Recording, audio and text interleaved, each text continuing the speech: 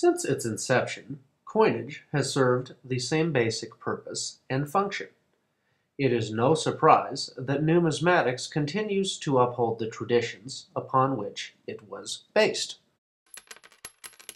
Roman coins, for instance, often exhibited a specific pattern or concept which changed with each successive emperor. At other times, the initial pattern was so well liked that changes were often a mirror image of the original. Fast forward to 1942. Here you can clearly see that the Mercury dime evolved into the Roosevelt dime, which honored the man who is credited with winning us World War II. Other changes were obviously an evolution of the pattern itself. No matter what the specific date of the currency, whether it is a coin or paper currency, the concepts remain the same.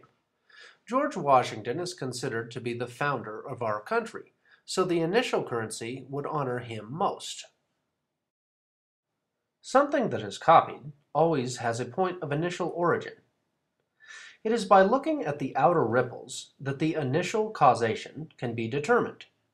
The bigger the droplet, the bigger the ripples. What could be more American than Captain America, who bears the crest of courage and currency? But why was a specific pattern chosen, and what do they have in common with eagles and Egypt? It is generally agreed that Egypt was the first contemporary culture to start using the eagle as a symbol of power and to represent their gods. This pattern was developed and copied by subsequent nations, such as Rome, which often honored their emperors with an eagle on their tomb. The use of eagles as representations of power is nothing new or secret. It is only when the particular pattern of symbology is used that a pattern emerges. Consider the crest of the United States of America and compare it to past coins and numismatics. Certain hallmarks, such as an eagle and shield, holding olive branches and arrows, emerge. This concept has been repeated throughout the history of the United States of America and has been used to commemorate and honor those that founded our country and worked to preserve it. The late 1700s were a tumultuous time for America, a time of the birth of the nation and of war. It was not until 1793 that the U.S. Mint first manufactured, or minted, the 1793 chain cent, which was due in part to George Washington's wishes to have a neutral coin that did not represent a monarchy.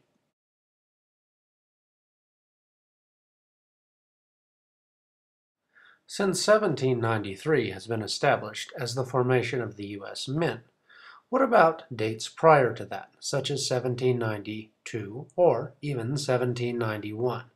What were those coins like?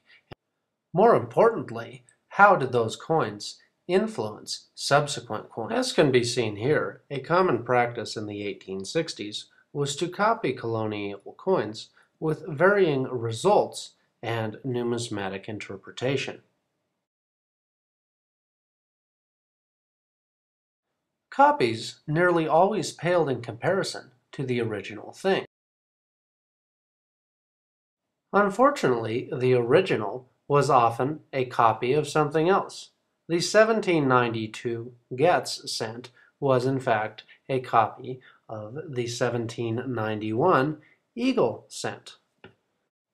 Quote, Getz created a coin using John Gregory Hancock's large and small Washington cents as models. The large and small Eagle cents of 1791 were obviously copied, as the Getz cent copied the small Eagle cent. But, interestingly enough, the large Eagle cent itself was copying a coin that predated it by 2 years. Unfortunately, a 1789 Washington copper is so rare there is only one in known existence. The original pattern was so well liked that it was copied and copied again. But much like the get cent in the 1860s, the original pattern was copied and known as a Robinson token. Due to the ultra rarity of the original 1789 Washington copper, the Robinson is often attributed to false sources. Unfortunately, coins that exist as a URS-1 in rarity are not an easily tradable commodity and therefore do not receive the attention of more common and easily tradable coins.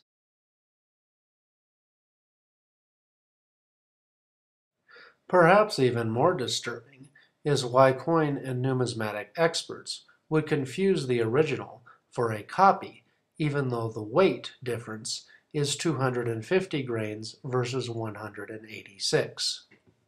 There are also other references throughout history to a George Washington 1789 coin. These precede the 1860s and clearly show a history and pattern of a numismatic design that was deeply influential and desired.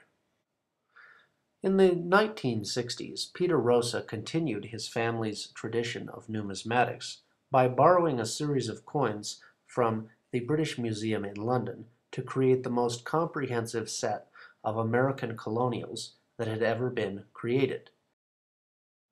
Coin Replicas continues the use and sale of coins made from Rosa's dies, and even Rosa's replicas find themselves duplicated as an important piece of American history. When looking at things that are ultra-rare, it is important to consider what the origin. The Declaration of Independence, for example, is based upon the Magna Carta itself.